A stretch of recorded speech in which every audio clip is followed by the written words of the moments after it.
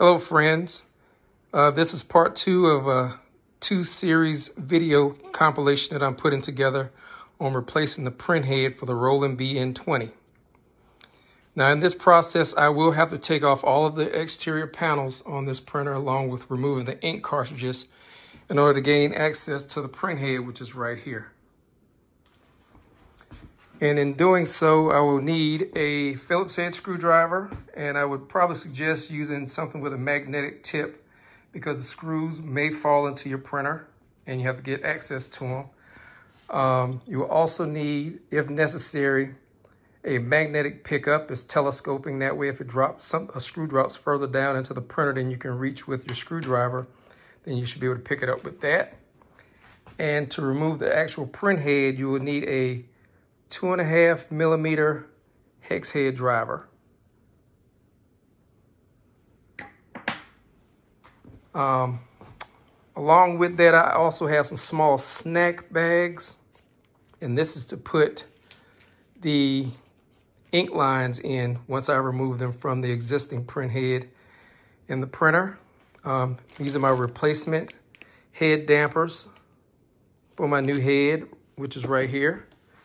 And be sure, if you're replacing the print head in your printer, that you get new dampers for it as well. The BN-20 uses 4.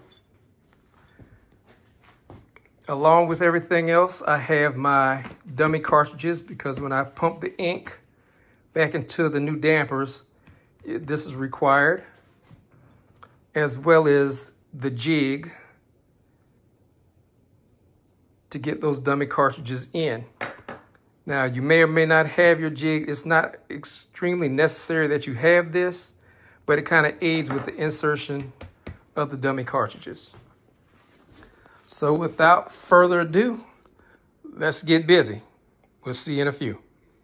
Just as a quick note, 2 screws do not have to be removed. That will be this screw and this screw, because it secures another bracket that's on the inside and it's not holding anything important. So be sure not to take those screws out. Otherwise you will hear it fall down inside the printer and then you have to put it back on later on. But it's not anything hard. So just as an FYI, we're down to taking the last 2 panels off. So this one will come off next to last, and this top one will come off last. Even though I have all the screws out of it, it can't be released until this one is taken off. And you must remove all of your ink cartridges. Just to assist you when you are disassembling and having to reassemble your BN-20, what I did was I placed each panel in line in the order in which I took it off the machine. That way, I put everything back the way it needs to be and in the correct order. And also, I put all the screws that was taken out of each panel in that panel. That way I know to put everybody back where they belong. I know it seems a little simple, but there have been times when I put things back together and I ended up with extra screws and had no idea where they went. So this helps me put everything back together the way it needs to be. And this is my 3rd time taking this machine apart, and I have had no extra screws left over. So let's go. We have the BN-20 disassembled from all of the covers and everything that's on the machine. And if you think about it, it's really a pretty simple machine, but it does some very elaborate work. And it does some great work. So we're going to go ahead and give this a try and get this baby fixed. So I'm going to reinsert the print cartridges. That way they won't dry out while I'm working on the machine. The next step in this process, I placed a paper towel right here. That way when I slide the print head assembly over, if any ink drips down, it will be absorbed by the paper towel.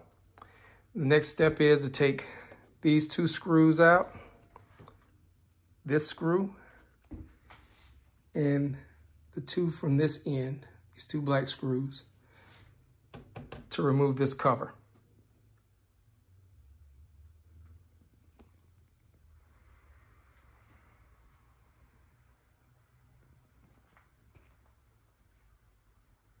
Just as I noted earlier about the flathead screwdriver, you would need a flathead screwdriver or some flat instrument to just pop this black fastener out to get the ribbon cable out. Also, what I did was I numbered my ribbon cables. As you see, the number 1 on that one. That way, when I reinstall the new print head, I make sure that all of my ribbon cables are in the correct order. The next step in this process is to get the 2 hex head screws out by using your 2.5mm hex driver. The screws are located, one is here on the right, and the other is located right here on the left. Once I get those out, the print head will lift out easily, and then I'll remove the ink lines and place them in the plastic bags. The print head has been removed, and I've taken out the ribbon cables also, which you see there. They're laying there numbered, and they kind of lay down neatly in the order that they need to be reinstalled. So what I'll do next is take out the new print head and install the dampers. And then once I get that prepared, I will disassemble this print head from the printer, being sure to take these clips off with the ink supply and put them in the plastic bags that I have. Remove this bracket and install it on the new print head. Then reinsert the ink lines into the new print head. Now you can't do that in reverse order, otherwise you won't be able to get this bracket back on. So you must put the bracket on first and then reinstall the ink lines to the print head. Stay tuned. Just so that you're clear, there are 2 sides to the print head. Be sure that this side with the light colored circuit board and not the dark green side is the part that's facing forward when you reinstall your print head. These are the dampers that go inside. They're brand new, and there are guides down in the print head that will assist you in guiding it down properly onto the nozzles below. One more thing, also with the dampers, be sure that this side is facing to the right and not the side with these 2, I guess, diaphragms on it. Not sure what they are, but this is what it looks like in my old print head that came originally with the BN20. So be sure to put them in this way with the clear side facing to the right and the side with the, I guess, diaphragms facing to the left. So they are inserted this way into the print head. I've removed the ink lines from the old print head. The new print head is laying here on its side waiting to be connected. And these are the ink lines that I have placed inside the plastic bags to keep from making a total mess over here. So let's keep moving. Here's the new print head with the new dampers in. And everything is in the correct order. So I'm gonna go ahead and reconnect the ink lines to this print head without trying not to make a big mess.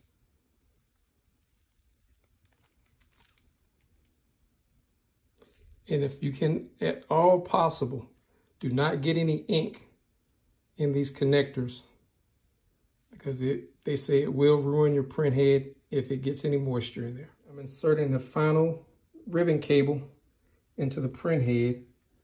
And as you can see, I just have it angled in there just a little bit so you can see. And once it's complete, it should be straight and flush with the pins. Okay, installation is complete, and as you can see, everybody is even. Excuse the shaking. I've had a cappuccino this morning, and I'm nervous. So let's keep this moving forward, but this will work. The new print head has been installed. All the ink lines are empty, so I will have to do a series of powerful cleanings to refill the ink heads, or just do a ink pump to refill the heads. So everything has been put back in place. I need to reinstall that clamp that goes right here before I forget, and then I'll begin reassembling the BN-20. Rather than reassemble the whole machine and may have to disassemble it, my ink cartridges are already in place, and I figure I just tape down these switches, which lets the machine know that the window is closed and all the covers are on. I'll go ahead and proceed forward with doing a pumping of the ink and see if I can refill the head dampers. And let's see how that goes. So now I'm in the process of doing a head pump, or an ink pump, to pump the ink through the lines to the new head. So I need to remove all of the ink cartridges prior to doing so. Okay, you can see the ink being pumped in to the head. I saw the magenta filling back here in the back.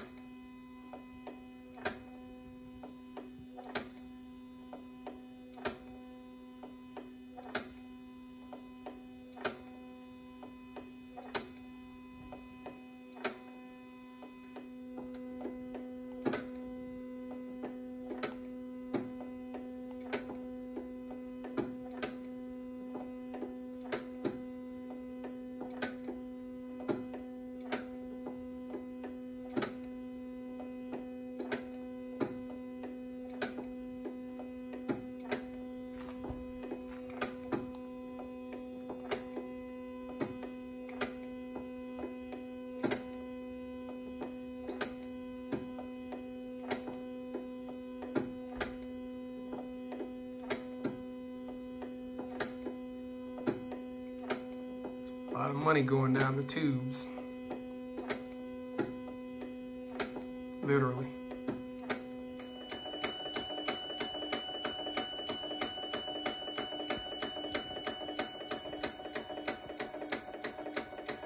All right, the dampers are being filled now.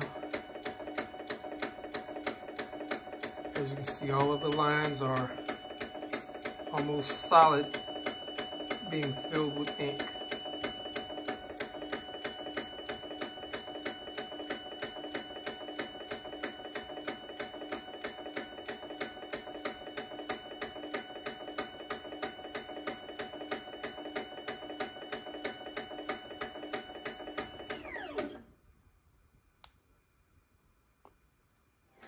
Now for the moment of truth. Let's see what we got.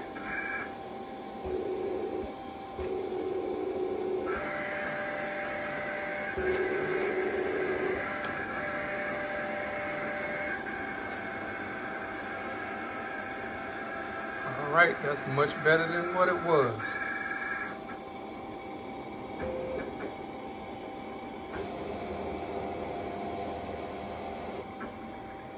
Okay. Yes, that looks great, because this is what I was getting prior. This is with the new print head. So we just have a few dropouts in comparison to Fright Night here. So we did good. So I just performed a normal cleaning with the print heads. And this is my second test print with the new print head installed. This was my first. So we are seeing some definite improvement. With 4 normal cleanings going through, the printing is getting better and better. This is the last test print I did, the 4th test print, and I'm having fewer and fewer dropouts each time. So I guess at this point, this concludes the changing of the print head on the Roland BN-20.